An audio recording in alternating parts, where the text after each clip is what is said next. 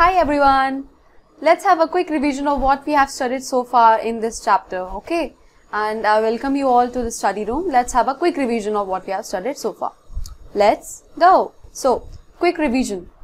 Talking about first, we have the three pillars in this chapter that were gender, religion and caste. In gender, what we got to know about was, it refers to the characteristics of women, men and girls and boys that are socially constructed. We talked about that how there are several stereotypes and expectations which are held by the society to the girls and boys or the men and women in a society. That they have to act accordingly to that particular perspective or that particular way only. Just taking an example that even if there is a birthday of a boy, then the people often give him gifts like a gun or a toy car or something. But if it is a birthday of a girl, then they give gifts like a pink dress or something like that. This is a kind of a stereotype or a socially constructed. They have expected them that a girl will like that only or a boy will like that only. That's why slowly what they do, family, relatives, their neighbors and the people around and any particular child, they somehow develop their mindset in such a way that they have to act accordingly to that particular way only. They construct that the way the upbringing that has been done to a girl or a boy is in such a way that they have to act accordingly to that particular way only. That the women are expected to work within the household area and men have to work outside. They have to do the public work. They have to go to the bank and do all those courses. So that's how the division has been done, and that's also takes place within the private sphere and the public sphere. So we have sexual division of labor that occurs, and the work that women does at a household level, they are not validated or appreciated because that work that they do are not leading to what income is not generating from that work, and then that's why they are not recognized or appreciated for the work they do at home. Otherwise, if someone they would have paid for that work, they would have appreciated their efforts. Like if we see in restaurants and many places, there are male members who often do the cooking and everything. They are cooks in the restaurant. Their work is highly appreciated and regarded in their field. However, the same work that has been done by a woman within the household area is not appreciated or regarded. So that's how it refers to the characteristics of women, men, girl and boys which are socially constructed by the society. Talking about the religion is the belief that the in and worship of God or gods are an organized system of beliefs and rules. So basically it's just a belief and worship for the God in an organized system of beliefs and rules. We talked about the religion in such a way that how it affects the political scenario in positive as well as in negative way. However, it was largely negative. We got to know about Gandhiji's view that he wanted to incorporate the moral ethics and several ethics that he has, moral values and the ethical values from religion to the politics, but this is not what got into practice. The thing that is in practice is totally different.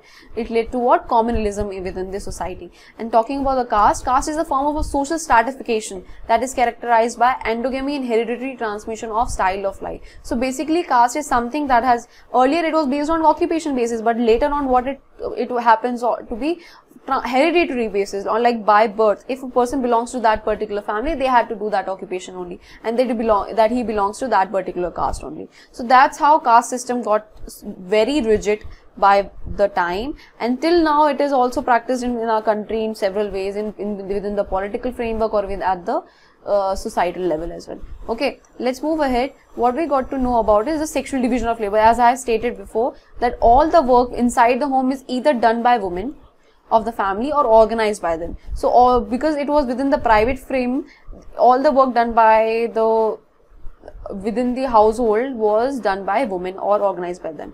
And then we talked about the untouchability that was happening within the caste system, the practice of social exclusion resulting in segregation of outcasts from the upper caste. So when there were like 4 castes, we talked about Brahmin, Kshatriya, Vaishyas and Shudras. There was one other category as well, that was the untouchables. They were not belonging to any Varna system, or they were not the part of Varna system. However, because they were segregated from the whole scenario, the whole caste system within the society, and they were excluded from it in such a way that they were considered as outcast, and the people from upper caste or any upper caste were not allowed, or like they refused to even sit with them or eat with them. That's how untouchability occurred, and that's how differences in the treatment occurred, and it's got like from generation after generation, this kind of thing, it passed from one hereditary generation to the another, and this leads to what? Inequalities within the society.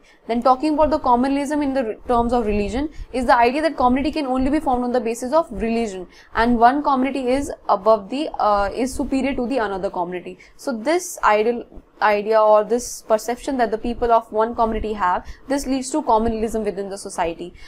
Whenever an ism is added, it leads to an ideology. So communalism is basically an ideology, is an idea that community can be formed on the basis of religion, and it turns to be negative in politics. Why? That people prefer to consider one political community to be one particular community with religious community to be superior to the another one. So this is what we got to know about communalism in our previous videos. Then talking about secularism, if we take a differentiate between communalism and secularism, we can also see here there is an ism, so it turns out to be an ideology where India does not have an official religion. The Constitution of India ensures that right to freedom of religion gives the state the right to intervene to ensure equality. So secularism is basically the idea that every religion is equal, and India treats every individual equally in terms of they have the right to profess any religion that they want. This is by various constitutional provisions like the freedom of religion and right to equality, like right to freedom of religion or right to equality. The Constitution of India is ensuring that every individual has the right to profess whatever religion they want to, and the state can have the right to intervene to ensure the equality, so that the equitability can be maintained within the society.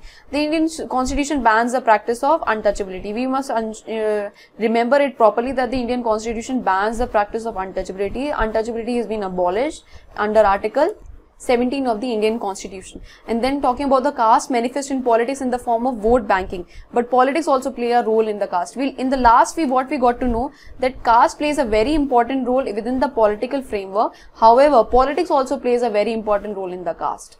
So this is what we got to know in the previous chapters and previous videos of this chapter.